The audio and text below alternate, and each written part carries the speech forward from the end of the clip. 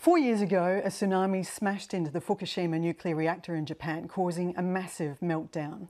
Apart from destroying the reactors at Fukushima, it caused the shutdown of Japan's entire nuclear power industry.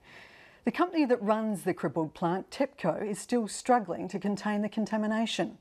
The ABC's North Asia correspondent Matthew Carney got rare access inside the plant this week. Here's his report.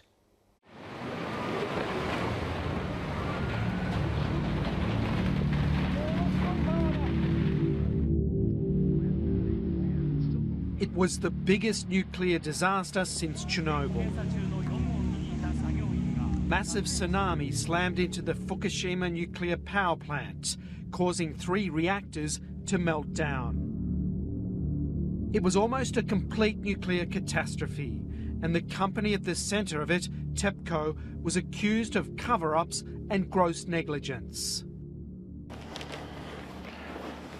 Today, with full protection gear, TEPCO is giving 730 rare access to see inside the Fukushima plant.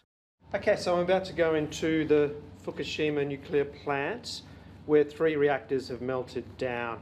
Our visit will be tightly controlled today. We won't be able to film any security or security guards or fences or indeed any entrances to the reactor buildings, and we'll be followed around by 4 people who'll tell us exactly what to do.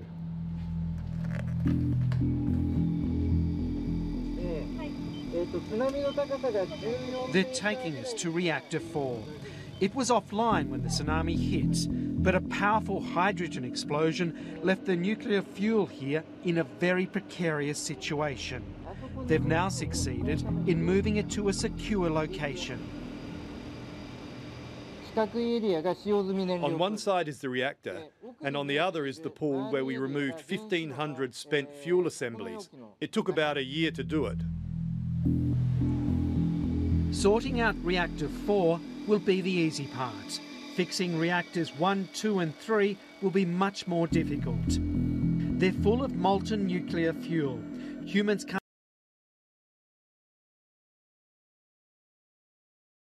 can't enter. It would result in instant death. And robots have yet to be invented that can withstand the massive radiation levels near the melted cores.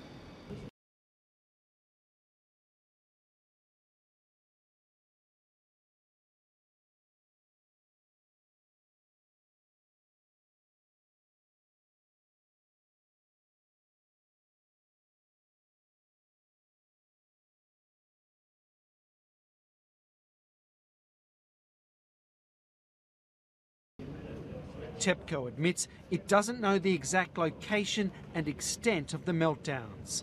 They claim it will take 40 years to fix, but others say centuries. We don't know the exact situation in detail. Fuel has been melted down, but nobody has seen it. We need to develop technology with help from around the world to know the real situation.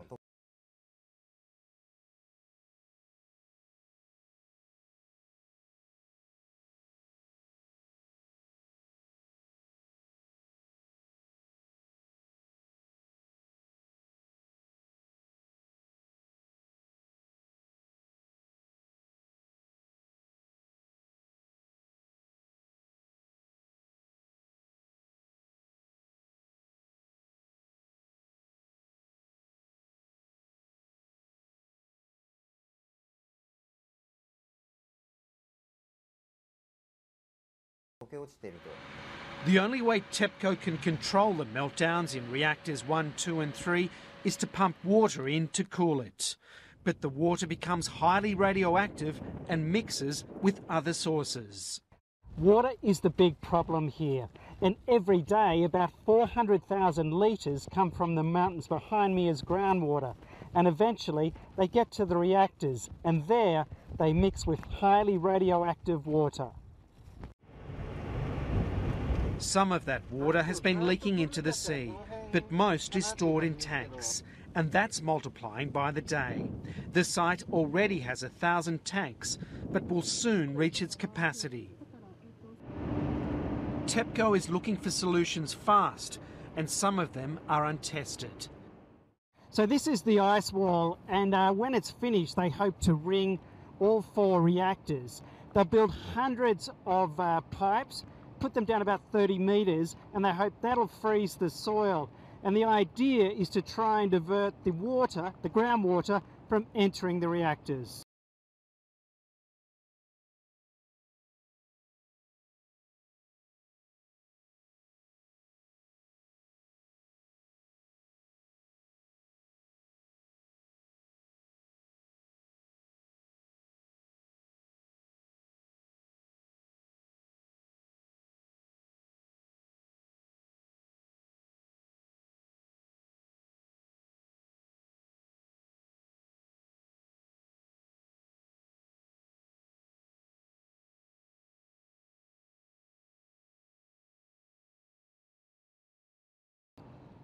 TEPCO claims it can take the radiation out of contaminated water by using its Advanced Liquid Processing System, or ALPS.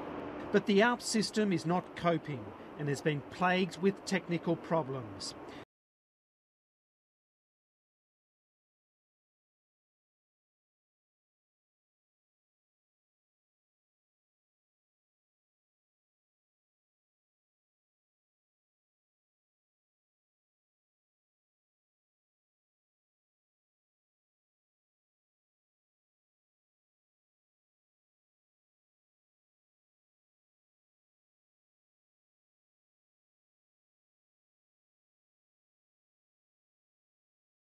This is the 3rd system TEPCO has in place, but it's still missing its self-imposed targets for decontaminating water.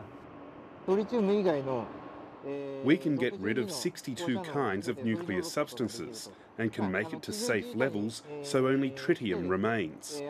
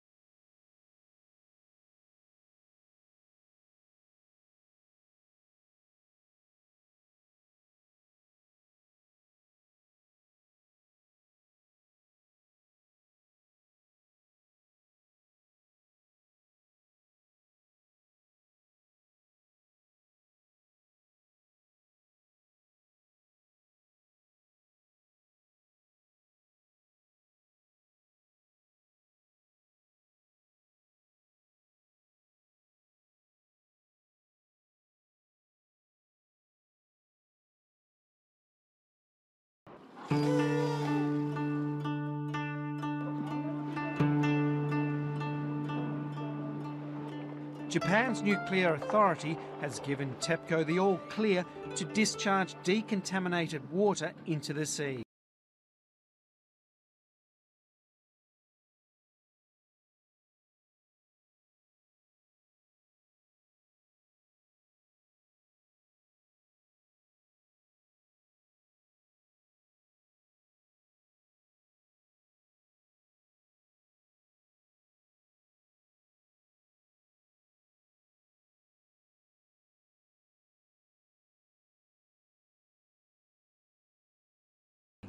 It's making the few remaining fishermen in the area nervous.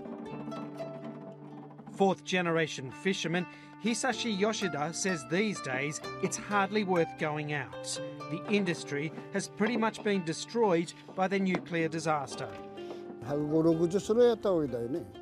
We could catch 150 or 160 kinds of fish before the disaster. Now we can only catch about 20%. Most have too much radiation. TEPCO says radiation levels have dropped significantly in Fukushima, but not far enough for 120,000 people. They're still living in temporary accommodation, unable to return to their homes. And it's taking its toll. Many are isolated from communities and families. The Fukushima government has reported more than 1,800 stress-related deaths among the evacuees. Shinichi Kumada is the community leader at this site, and he's been living in this three-room demountable for 3.5 years. We escaped with nothing but the clothes on our back. I know we won't be going home. When I think of the future, I can't think of anything. It's hopeless. Shinichi wants to show us his hometown of Ukedo. It's off limits to the public. Radiation levels are dangerous. It's only 4 kilometres from the nuclear plants.